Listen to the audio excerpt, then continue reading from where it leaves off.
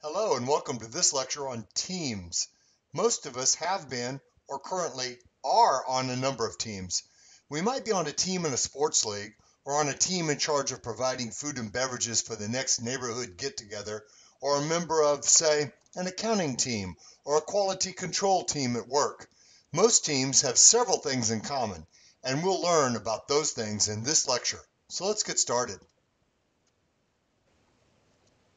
First, we have to realize that there are a variety of different types of teams, especially in the workplace. First, we have what are called departmental teams. These are simply teams because of their co-location, that is, their distance from each other. They have very minimal interdependence. For example, back in the 1940s and 50s, when the workplace was basically a male-dominated enterprise, there would be what they call typing pools of female secretaries. And this would be a large number of women who typed up documents, took dictation, took notes, wrote memos, etc., for the male executives. Well, in those days, the females were relegated to an inferior role in the organization. Thank heaven those times have changed.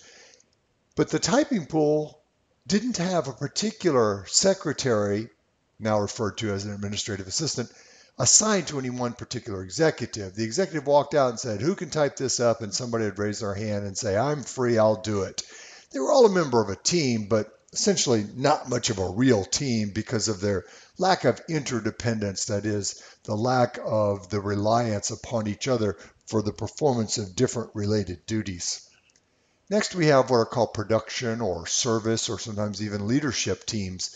These are multi-skilled teams that have a collective production in mind. For example, on an assembly line, we have production teams. And these are groups of people who work interdependently toward each other who are responsible for the final output, for the final product. We have leadership teams. Many times organizations forego a single person CEO and they have an office of the CEO, or maybe there are co-CEOs. And these are teams of leaders, sometimes referred to as top management teams or TMT, that make decisions collectively. So no one single person is responsible for the decision. It's implemented as part of an interdependent team. Then we have self-directed teams. These have perhaps the highest interdependence and the most autonomy of all teams. A self-directed team is a team that hires and fires its own members, decides what projects to work on, decides how to allocate time and financial resources and equipment, etc., to the team's project. So they really don't have a manager. They really report to hardly anyone, and they're responsible for conducting the job completely at their own discretion. The manufacturer W.L. Gore makes use of these, but this is really difficult to implement. It's best implemented when you have a team of highly experienced, very professional employees. We wouldn't let newbies or entry-level workers engage in self-directed teamwork because they perhaps don't have the skills and the abilities to perform well in that sort of a setting. Next, we have advisory teams. These are teams that simply provide recommendations or advice to others in the organization. So they really have no authority, but they can advise on what to do. They can try and enforce it. They can press hard. And in the era of total quality management, this gave rise to something called quality circles. And a quality circle is a team of people who look at all the processes and all of the workplace procedures, etc., and come up with ways to improve the quality of the workplace or the project or the product or the service or whatever. And so their job is to make advice and to hopefully try and get that implemented. For those of us who may live in a neighborhood that has a homeowners association, the HOA does have enforcement abilities, but often they will farm out certain of their duties. For example, some HOAs, homeowners associations have an architecture committee which recommends to the HOA whether or not someone's change to the outside appearance of their home is acceptable or not. So they'll review the colors and if you can replace the columns in front and can you change the roof line, etc. And they'll make the recommendation to the HOA. So in that capacity, an architectural committee is an advisory team to a homeowners association. We also have task force teams. These are project teams. They're engaged in temporary problem solving. For example, when an automobile company wants to come up with a new automobile line, a new product in essence, they'll put together a cross-functional task force team of designers and engineers and finance people and production people and marketing people. And they'll put them all on this team to come up with a new car model. And then once the model has been designed, implemented, etc., the team disbands and the task force goes away.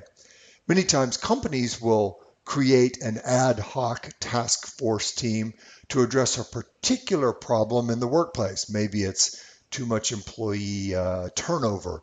Maybe it's problems with the performance appraisal system. And so they go in and solve the problem, fix the problem, and then go back to what it is they were doing before that. We also have virtual teams. These teams are increasingly common in the 24/7 interconnected, internet-connected world that we live in. These teams operate across space, time, and sometimes even organizational boundaries.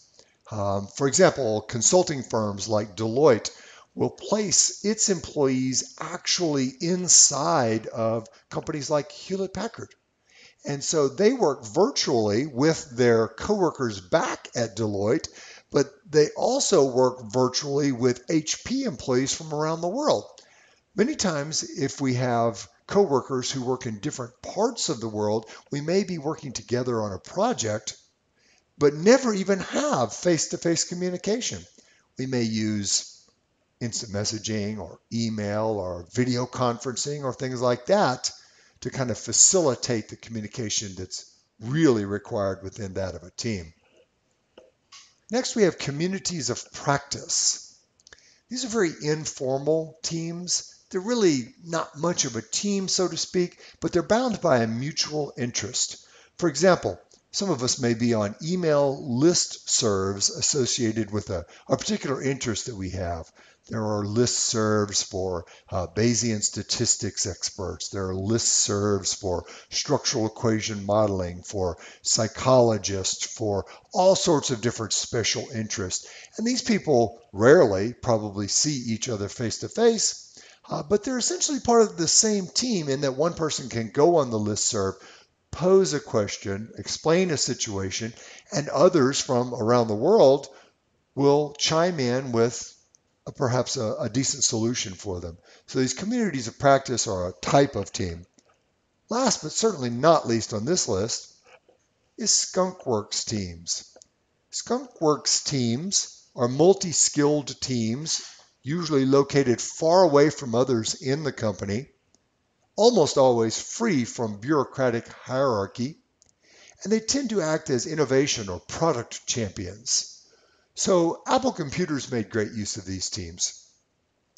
What they did was when they developed the iPod, no one at Apple except the Skunkworks team and the top executives like Steve Jobs and others were aware that an iPod was even in the works, so to speak. This team worked far away in secrecy to develop this new product and then spring it on the world. When Steve Jobs introduced the iPod back in 2001, there were thousands of Apple employees who were completely unaware that this new product was coming out. They were as unaware as was the average consumer. So Skunkworks Teams gets its name from being far away from others, much like if you had, say, a pet skunk, you wouldn't keep him in the house. You'd keep him far away from the house unless, he let out his aroma. So skunkworks teams are multi-skilled and located far away from others and free from bureaucratic hierarchy. Well, let's move on.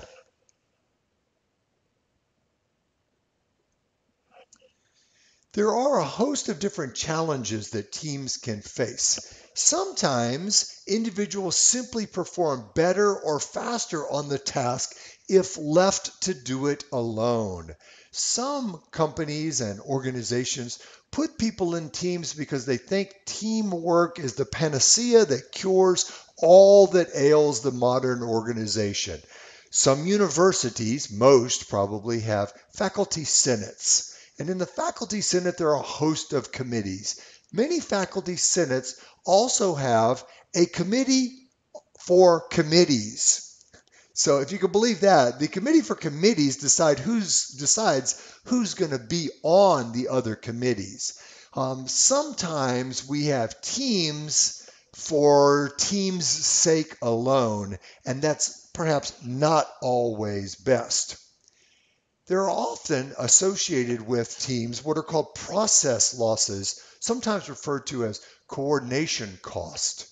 And process losses or coordination costs are simply the cost of developing and maintaining a team. Sometimes you spend more time trying to coordinate the schedule of a team than you do actually working on the project. If you're in a course that has teamwork, as most graduate level courses do, they have team projects. Think for a second about the average size of your team. It's probably in the 3 to 5 or the 4 to 6 person range. What if you were put on a team that had 20 people? Let's say there were 40 people in the class and there are only 2 teams. You would spend an inordinate amount of time trying to make sure that all 20 members of your team could get on the same page, so to speak. You would have tremendous coordination cost associated with that team. So the size of the team really matters. The distance between the teammates really matters. And all these things add up to process losses.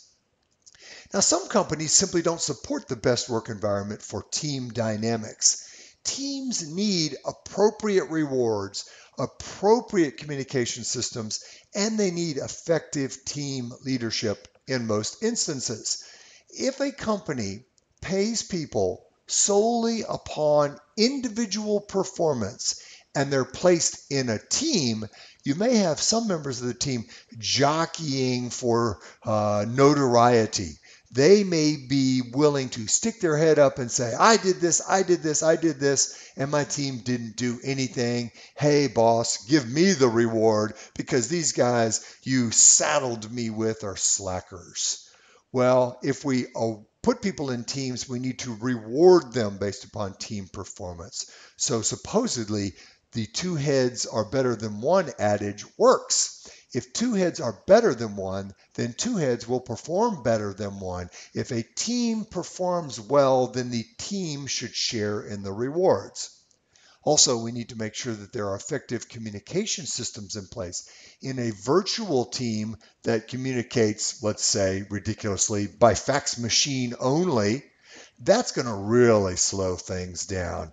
The organization's environment doesn't foster effective communication if all you use is a fax machine. You have to set up some video conferencing or at least some instant messaging or something that's in near live time so you can have fully synchronous communication. And then, of course, in teams, if there is an assigned leader, or if someone simply rises up to the position of leader in the team, that person needs to have effective training and experience to guide the team in the right direction. Organizations that put people into teams and say, well, all right, we're sure one of you can figure this out, are probably setting up their teams to fail. Next, we have something called Brooks' Law. And Brooks' Law is simply adding team members in a time of crisis so that it actually slows down the team rather than speeding it up. Think, for example, about a team with a tight deadline on a major project, and it looks like as the deadline approaches ever nearer, they simply aren't going to meet it. What do? They go out and add 10 more people to their team of 10 members now. Now they've doubled the size of their team. Adding these people to the team increases the coordination cost. Now you have to get these new members of the team up to speed on what's going on. They simply spend all of their time figuring out what they're supposed to be doing and why they're in the position they are, and the team effectively never finishes the project. So sometimes just adding people to a team slows it down rather than speeding it up, and that's called Brooks' Law. Last but certainly not least on this list, we have the ever dreaded concept of social loafing. Some team members simply do not contribute their fair share. They cause other people to do more work. If there are particularly conscientious members of a team that want to perform well on the project and there's a slacker on the team and the slacker doesn't do what it is they were assigned to do, the conscientious members of the team have to pick up their slack. And that's a shame. It's a real shame that some people have to work harder than others in the team in order for the team to perform at a reasonable level. This is an ever-present problem in team projects at the university. Many people are put into teams in projects for their classwork, and there's always one person who claims they've simply got too much stuff going on to effectively be a part of the team. However, they often equally share in the team grade. Well, the team grade would have been artificially depressed if their slacking had not been picked up by the more conscientious members of the group. So if everyone falls down on the job, so to speak, the team performs poorly, but some members of the team are not going to allow that. And that's why social loafing is such a despised part of teamwork. Well, let's move on. Okay, let's explore this model of team effectiveness. These are the antecedent conditions or characteristics of the workplace which promote effective teamwork. So on the far left-hand side, what we see are organizational and team environment aspects. So of course, it's best to have at least some team-based rewards as previously discussed.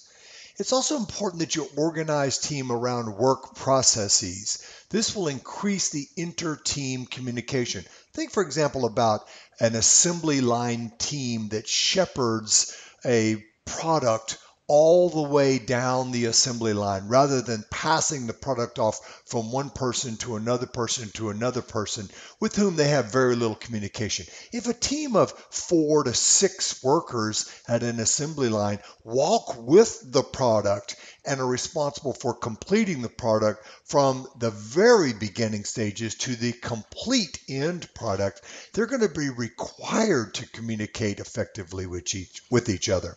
Now, of course, we also hope that there are workspaces that encourage collaboration. So if everyone's in a private office with a closed door, there's not going to be as much collaboration as if everyone is in, say, the bullpen setup. The bullpen setup is when everyone is in a cubicle-free group area working on working on projects right next to each other. And so there would be lots of collaboration and communication and maybe just a little bit of noise. Of course, we should also have the appropriate organizational structure in place, and that means that we have to have some hierarchical reporting relationship such that members of a team know to whom they report, unless you're a self-directed work team, and that these sorts of teams are recognized as an integral part of the organizational structure. And then last but certainly not least, we have to have organizational leadership that supports and makes a strategic orientation towards the implementation of teamwork in the workplace. If the leader does not believe in teamwork, then the people on the teams will not believe in what they are doing as a member of the team. So this is a very top-down, very important sort of a thing. So going then from the far left-hand side to the box in the middle called team design, what we're saying is that these organizational and team environmental aspects lead to, or are strongly associated with aspects of the team design.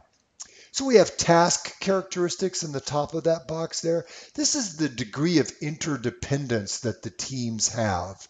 And we'll talk more about that on a subsequent slide. Next, we have team size. The team should be large enough to get the job done, but small enough to minimize coordination cost or process losses. Very large teams should be broken into manageable chunks, which promote and allow for effective interpersonal communication. And then we have team composition. This is associated with diversity characteristics, finding a balance which allows for a broad range of competencies leading to faster and better decision making while fostering strong interpersonal relations is the goal. These interpersonal relations tend to lead to stronger cooperation between the teammates. So often we'll use cross-functional teams, and in this regard, the diversity characteristics are what part of the company are you from? So we would have an accountant and someone from finance and someone from human resources and someone from production, etc. And that would be a very diverse team, and they would have perhaps a variety of different views on how this should be done. So picking how the team is composed is an incredibly important part of later predicting team effectiveness. Now in the box in the middle there on the bottom, we have team processes. Well, these are really important things that go on within the team. So we have the stages of team development, which we'll look at in greater detail on a subsequent slide. We have team norms. These are the rules that the team develops for their own selves on what is acceptable and unacceptable behavior within the team. And this is an important part of pushing the team forward, making it successful. We have team trust, and we'll talk about levels of trust on a subsequent slide. And then we have team cohesiveness, and that's the degree to which people want to become and remain a member of the team. It's the glue that bonds them together, and we'll talk about that in greater detail as well on a subsequent slide. But let's look at the three ways that we can actually measure team effectiveness. That is our team doing a good job? Well, one way of measuring that is from their performance. We put people in teams so they can perform a job. If we can measure individual performance, surely we can measure team performance. Maybe it's team-based sales, and we look at the dollar value of the sales that the team is able to get for the company. Maybe it's team-based quality issues. Can the team effectively minimize the number of errors in the product or the service that it provides? So these are clear-cut aspects of team effectiveness, team performance. We also can measure how effective a team is working by looking at their satisfaction. That is, are the members of the team satisfied? Do they have a sense of well-being because of being a member of the team? If each member of the team simply despises each other, they're not going to be working very effectively. This may seem like a rather tangential approach to measuring team effectiveness, but team member satisfaction is really important. If people aren't happy on the team, they are unlikely to perform well in the team. And last but certainly not least on this list, we have survival. That is team survival. That is, how long does the team exist? If in our workplace, people are members of a team and they ultimately find that they don't work well with the other members of the team, and so the team disbands and those members are placed on new teams, the fact that the team failed to survive, that is, failed to live a long life, so to speak, as members of a team, means that the team was ineffective.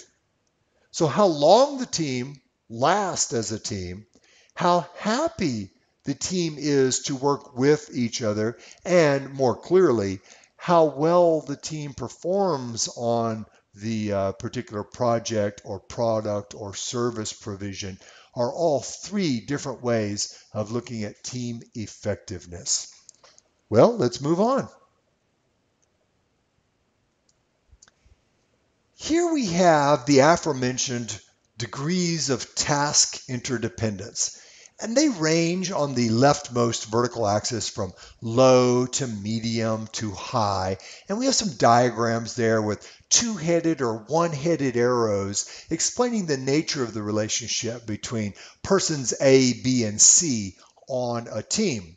So at the very lowest level of interdependence, let's start with the top. I'm sorry. At the very highest level of interdependence, we have reciprocal interdependence. This is where work output travels back and forth amongst employees. So, for example, let's say you're a member of a team of book editors whose job it is to edit a manuscript that will hopefully be eventually published by your book publishing company.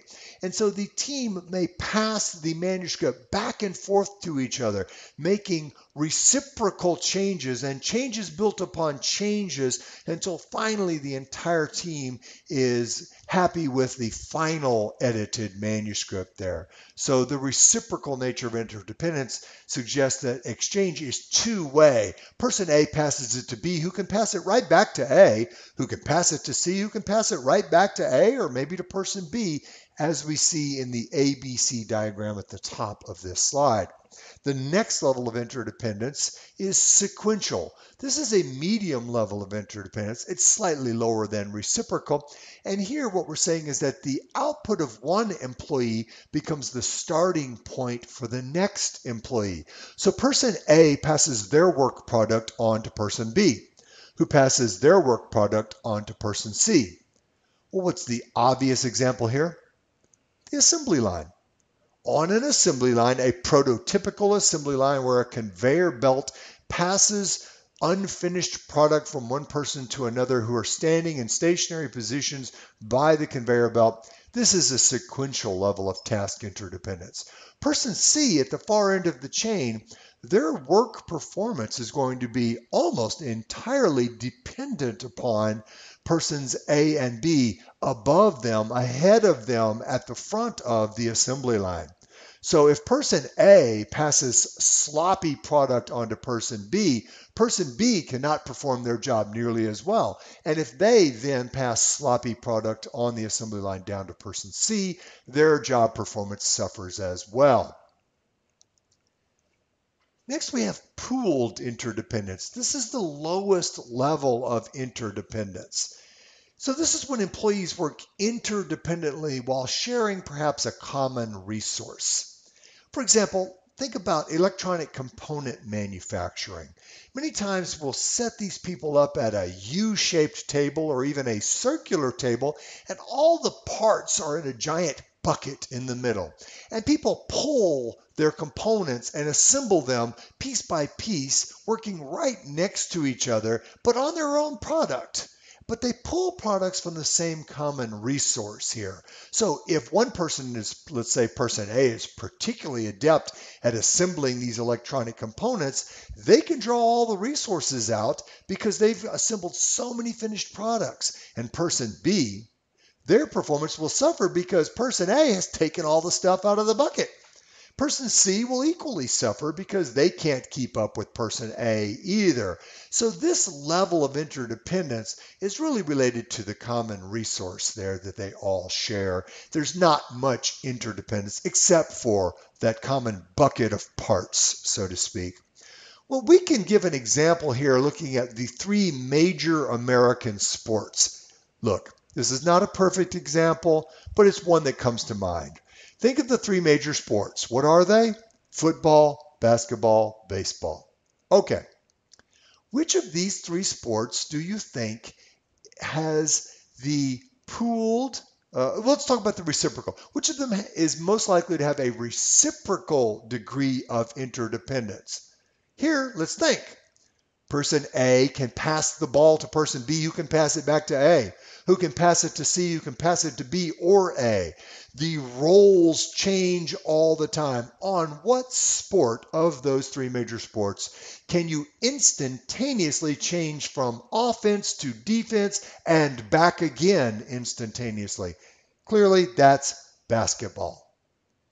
Now we have only two remaining, football and baseball. Which of these sports requires the sequential interdependence technique. Here, person A passes the ball to person B, who then passes the ball to C. Well, let's think of the obvious example. Person A hikes the ball to person B, who then hands it off to person C. Well, clearly, that's football. Since we only have one other sport left, we're going to have to designate that one as pooled. It's not a great resource, a great example there, because what's the common resource? I'm not sure. Can person A win the game single-handedly? Yeah, there are 1-0 games, where the winning team won the game because of a solo blast home run. Yeah. But baseball players also have to play defense, and so it'd be pretty tough to play both pitcher and catcher at the same time and have no fielders to back you up. If the rules would allow it, I guess you could throw a perfect game, a no-hitter where nobody gets to first base, and you're the only batter, and you hit a solo home run that wins the game. I don't know. It's kind of a silly example, but of these three major sports, this is probably the least interdependent. And I think basketball is a very clear example of reciprocal, and football is a slightly clearer example of sequential than would be baseball. But let's move on.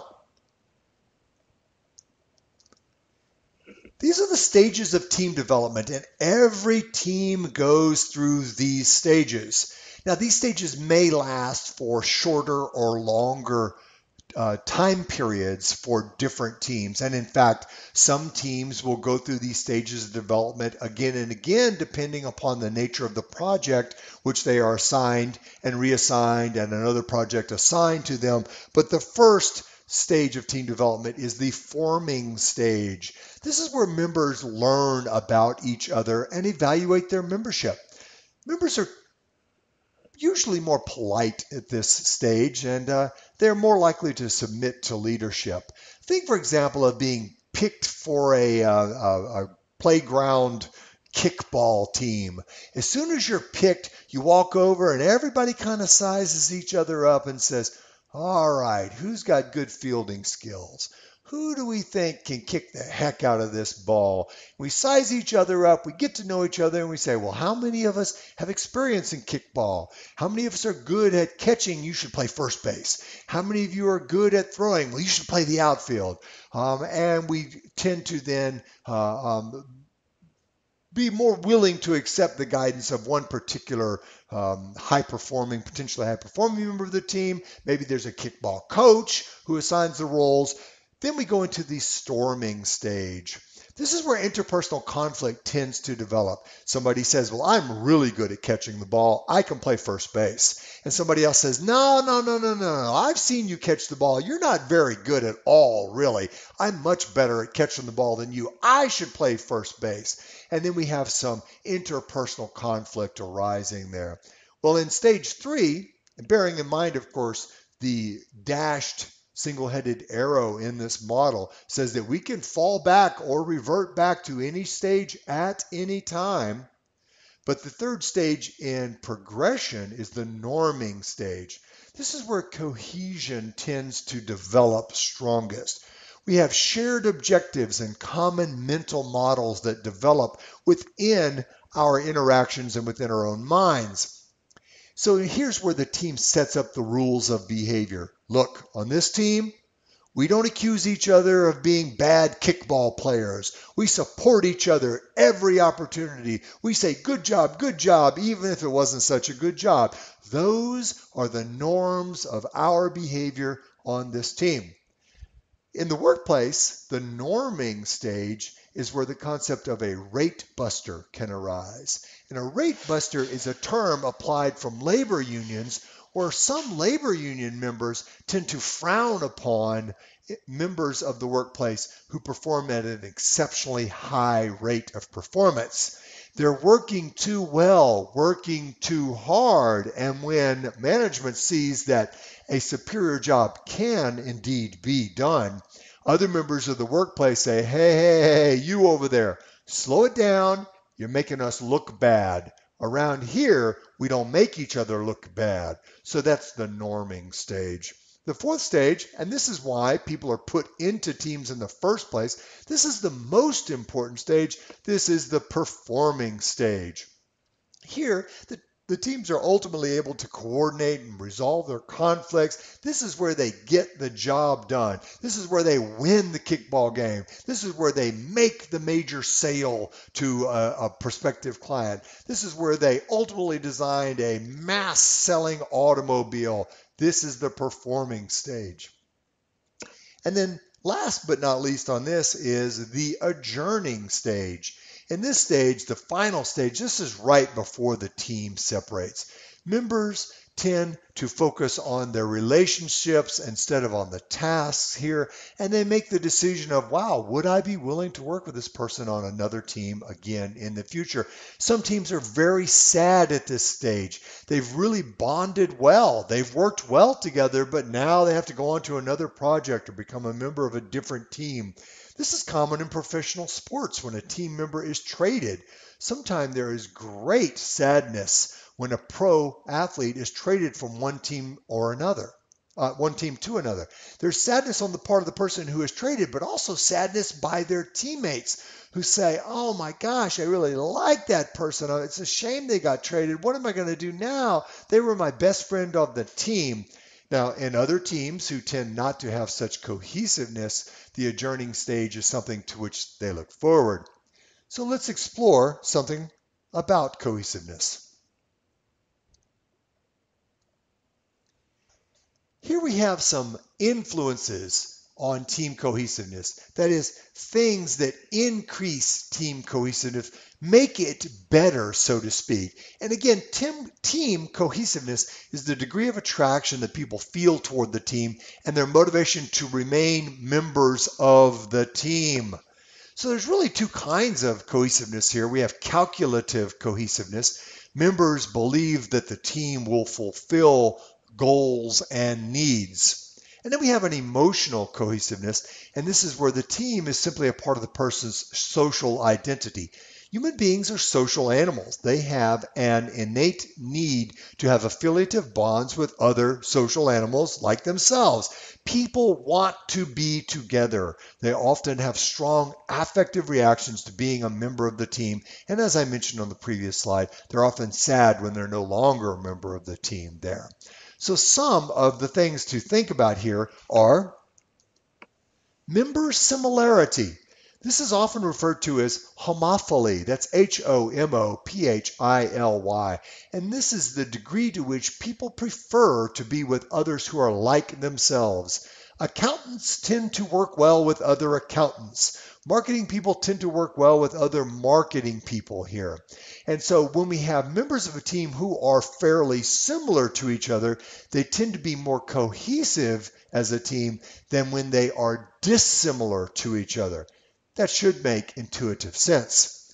Next, we have team size, and we've previously discussed this. As the size of the team gets so large, cohesiveness decreases. So this is an inverse relationship. Teams of 4 to 6 or so are probably appropriate for most tasks. But if you're on a team that has 120 people, like a college football team, there may be members of the team that you don't even know. How can you have a cohesive bond with people that you don't even know? People you may not even recognize very often. Next, we have member interaction, and the degree of interaction, the quality of the interaction, the amount of the interaction builds cohesiveness. This is why it's very important for virtual teams to have at least some face-to-face interaction and to avoid only asynchronous interaction via fax machine or 2 cans and a string or something like that. Next, we have difficult entry. When there is somewhat difficult entry to the team tends to be very cohesive. Think, for example, about a prestigious MBA program. Once you're admitted, you look around and say, wow, I am so glad I'm here. This was hard to get into, and now I'm a part of something really important. Think about pro athletic teams. Making the team will enhance your cohesiveness with other team members. Think about a sorority or fraternity where there's a pledgeship, an entire semester of all sorts of difficulty that you're put through. Once the pledgeship is over, you feel like you're a very strong member of the team. Next, we have team success. When the team is successful, people want to be a part of the team. Think about the Houston Astros, the worst team in Major League Baseball right now. Do you think that people would prefer to be a member of the Astros or the Red Sox? Probably the Red Sox, because they have a much better record. They're doing a lot better. The Red Sox team is probably very cohesive. The Astros team is probably right now some of its members are looking to be traded. They want off that team because the team is no good. And then last, we have external challenges. When teams face a so-called common enemy, they tend to be very cohesive. This is the circle the wagons mentality there when the Americans were pushing westward in the American territories, and they had to face the Native Americans who didn't want their land stolen from them, naturally enough. And when the American Indians would attack, the pioneers would circle their wagons literally and put the women and children in the middle, and the men would get their rifles out and start firing away from the circle. So when we have an external challenge, we tend to have very strong bonds with people who are facing that external challenge. Well, let's move on. Let's discuss trust.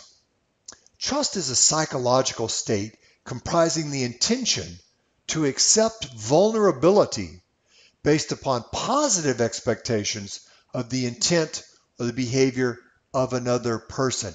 It's a willingness to be vulnerable because we expect the other person to do the right thing.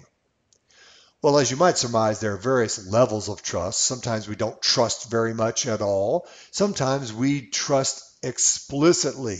It's not just implicit, it's explicit. We say to people, I trust you with my life. You've heard that before in movies, of course, and maybe in the real world if you're a member of the military, etc. At the very lowest level of trust, let's start at the top. At the very highest level of trust, we have identification-based trust. This is based on a common mental model of how things should work.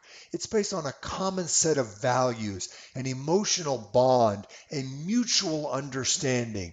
In this level of trust, members think, act, and feel similar to each other. This increases with the person's social identity with the team. It's as if the members of the team say, we're the killers, and the killers always win, and I know everyone will do their part so we can keep winning. And the killers have special t-shirts made up, and on every Friday the killers wear their t-shirts to work. We're the killers, and guess what? You're not. So they have a very strong level of trust with each other. They know that as a member of the killers, they will do what is expected of them. They have higher trust than the medium level, which is knowledge-based trust. This is based solely on the other party's predictability and competence. It's fairly robust, meaning it can accept some mild violations of it, and it tends to develop especially over time. So you might say, well, Sue always receives high grades in her courses, so I know she'll do a good job on her part of this course. Knowledge-based means you know someone will do something well because they've done it in the past. This doesn't mean you have a strong, cohesive bond with them. You wear the same t-shirt to work on Fridays, but you trust them because you know they'll do the right thing. At the lowest level, we have something called calculus-based trust. This is the expected consistency of behavior based almost exclusively on simple deterrence. This is fragile and limited trust that is dependent upon punishment. The prominent example here is if you don't do this, you'll be fired. Well, do I trust that you'll do it? Yes, I have calculated that you will do it because you know that if you don't, I will fire you. So this is the lowest level of trust here. And ideally, we would hope to rise up from the lowest level to the medium level, ultimately to the highest level of trust. And that will work really well for most teams in the workplace. Well, let's move on. In the previous lecture, we talked about individual types of decisions. Here, let's talk about some team-based decisions and some constraints on them. First is time. We need time to organize and time to coordinate when we are trying to make a decision on what to do as a team.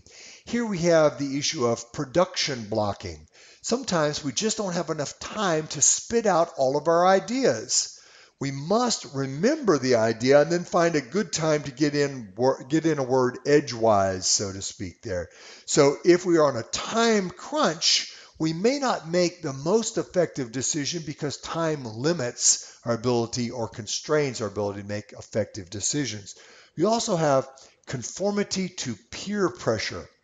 This is a serious issue here where we suppress our opinions that oppose team norms. This is a function of excess cohesiveness. Sometimes we will not offer a really potentially good idea as a member of a team because the norm may be that we don't speak up in opposition to each other's idea on this team. So conforming to the peer pressure that suppresses opinions actually constrains our ability to make good decisions as a team. Next, we have evaluation apprehension. And this is the belief that other team members are silently evaluating you.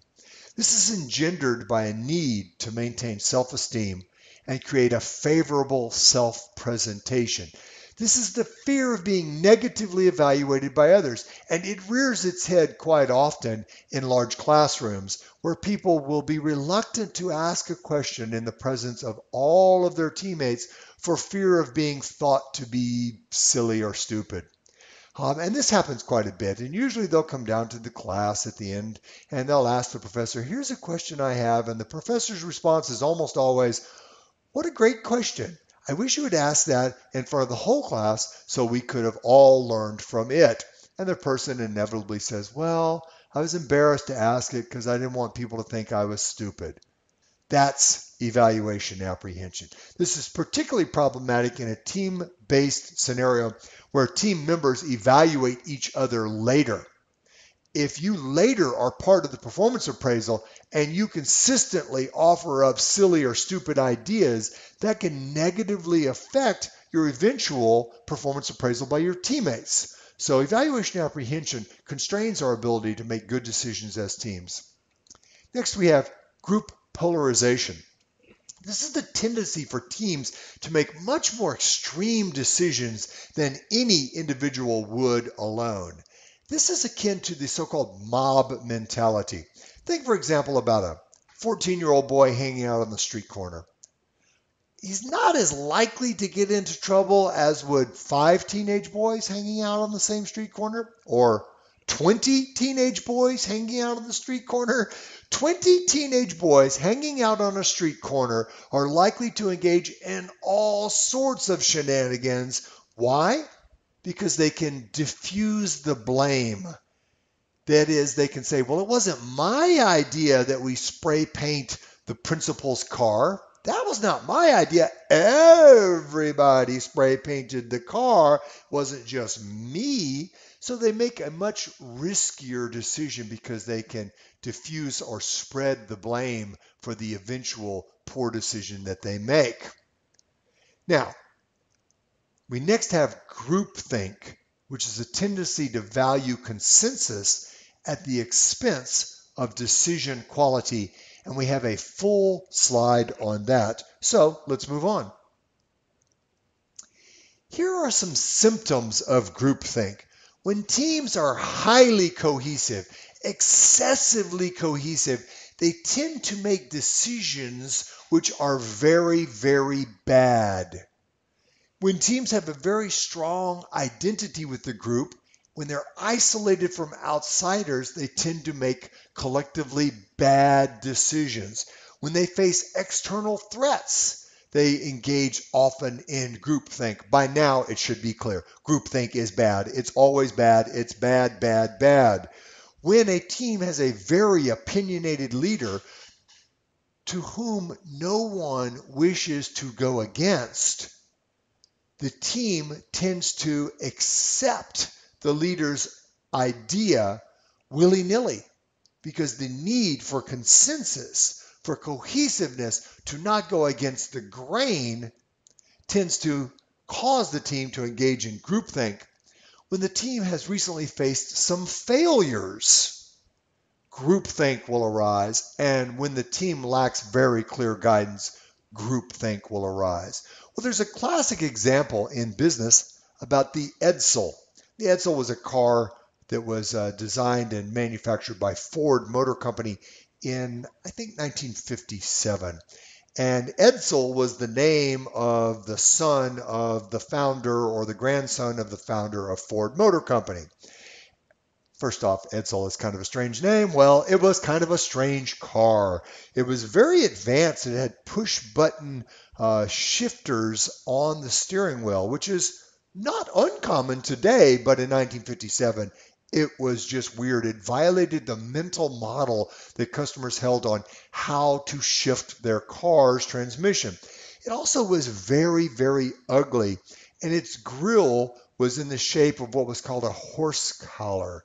And this was a collar that was hung around horses, which made people think that this was kind of an antiquated throwback to the horse and buggy, which people really had tried to get away from for the past 50 years. And so its ugliness and its poor design led to very poor sales. Well, why is this groupthink? Because this was a car that was championed by the Ford family. How dare you go against a car design that is named after the son or grandson of the founder? That cannot happen.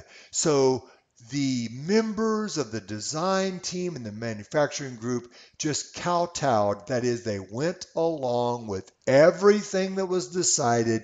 Eventually, a very ugly car was created. There are also multiple examples from just contemporary history. The Watergate burglary was an example of groupthink. The so-called White House plumbers, which was a group of coverts who decided to try and plug all of the leaks coming out of the White House, and that's how they got the name plumbers, decided it would be a great idea to break into the Democratic National Committee's headquarters before the election and find out what the opposition had planned. Well, that was not a good idea. So clearly we can see here that we have a relationship on this graph to the right between a need for consensus and decision quality. This is a curvilinear relationship. That is, as we follow the red curved line from the origin of the axis, as need for consensus improves, decision quality improves to a certain point. If the need for consensus, like on the far right of this inverted U, when the need for consensus is overwhelming and paramount such that no good alternatives are offered, then the decision quality is almost always very poor. That's groupthink. Let's move on.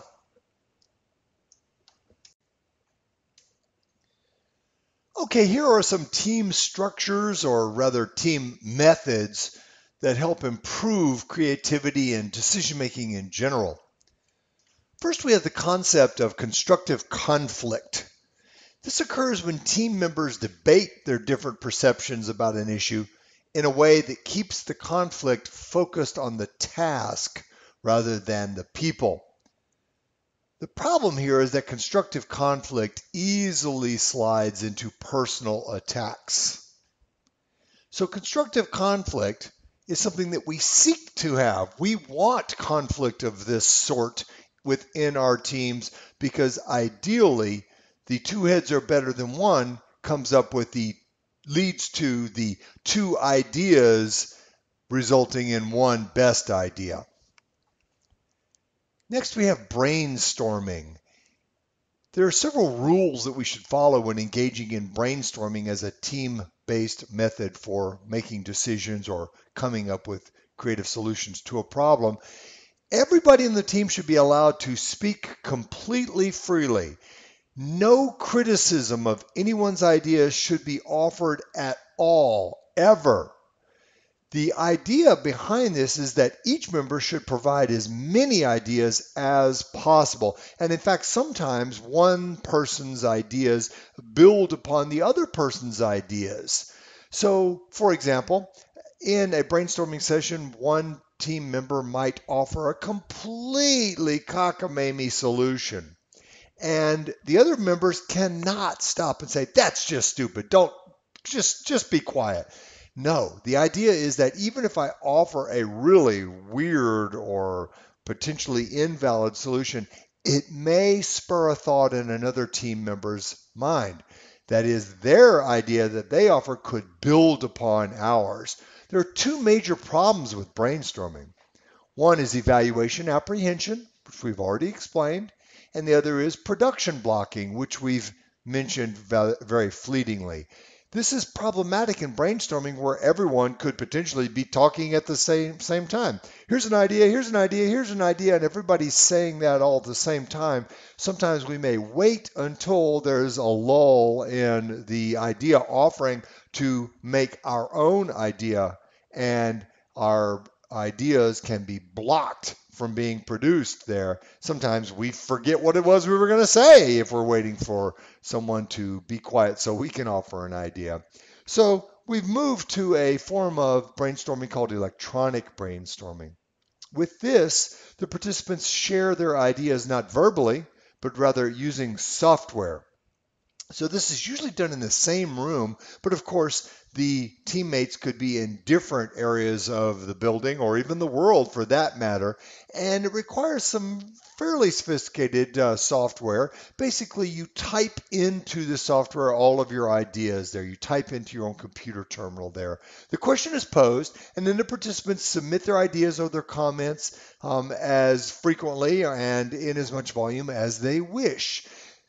The ideas are then posted on a common screen in a random fashion. No one knows whose idea is associated with whom. That is, the ideas are just posted in a random fashion, and while there may be some snickering about some silly ideas, no one's idea can be tied to them. Then, after all of the ideas have come up on the computer screen, then they're evaluated as regarding their potential problem solution ability. Now, next we have something called the nominal group technique. And this is a technique that's a decision-making technique in groups only, in name only, or rather for groups. It's a variation of brainstorming, and there are several steps that we should follow there. First, we describe the problem.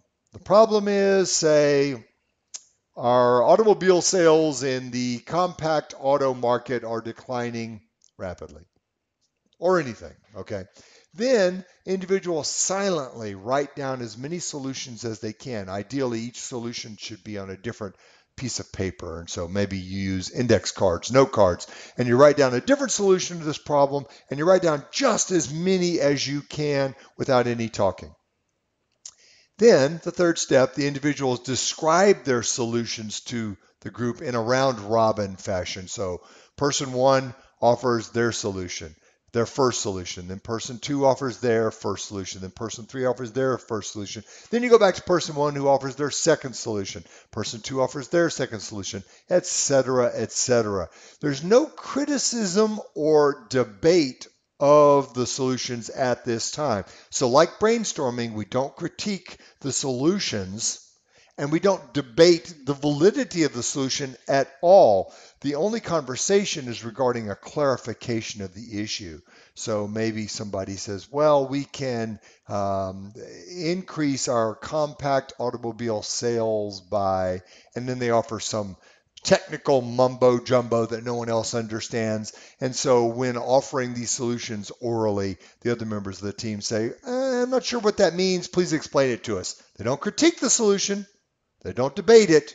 They just ask for clarification.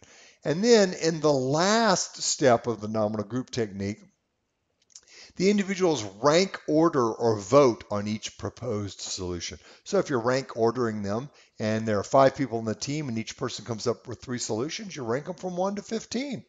Everybody ranks them, and the idea with the highest ranking solution ultimately may be implemented. Next, we have the Delphi method, and this is borrowed from Greek mythology.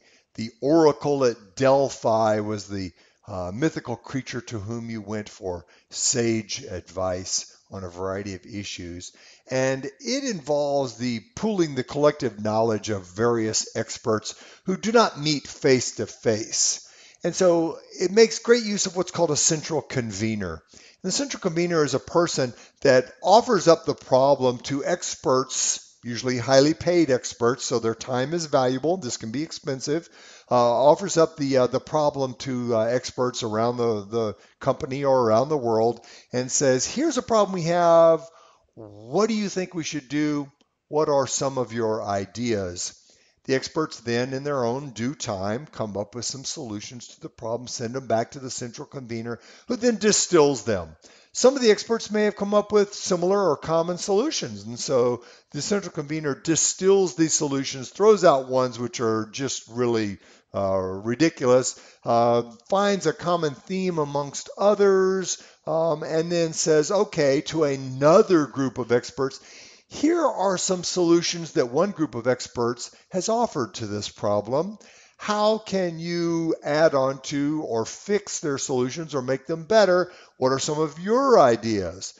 Those people then, in their own due time, send back their information, their advice to the central convener, who synthesizes the solutions again and sends them back to maybe the same members or maybe to another group of experts until ultimately the best idea is kind of synthesized upon the ideas of other experts who have come into the decision-making process at different stages. So this is very time-consuming and it's very expensive because the experts are presumably highly paid and their time is worth money. The last team structure or team method to improve creativity and decision-making that we'll talk about here is the devil's advocate approach. This comes from Roman Catholicism and is the name applied to a person who's appointed by the Pope to present countervailing arguments against sainthood for a person. When a person's nominated for sainthood, the Pope essentially assigns somebody to be the devil's advocate, to dig up dirt, so to speak, on why person X should not be a saint. So in various teams, the devil's advocate job is to punch holes in the ideas offered by others, and then explain why the idea will not work. This is not always a very pleasant task for some people, but it does help uncover oversights and eventualities and shortcomings of the ideas offered by other members of the teams. Ultimately, the idea is to have a more creative, better solution, better decision to the problem. And the devil's advocate approach can be used quite cost and time effectively. Guess what? That's all I have for you here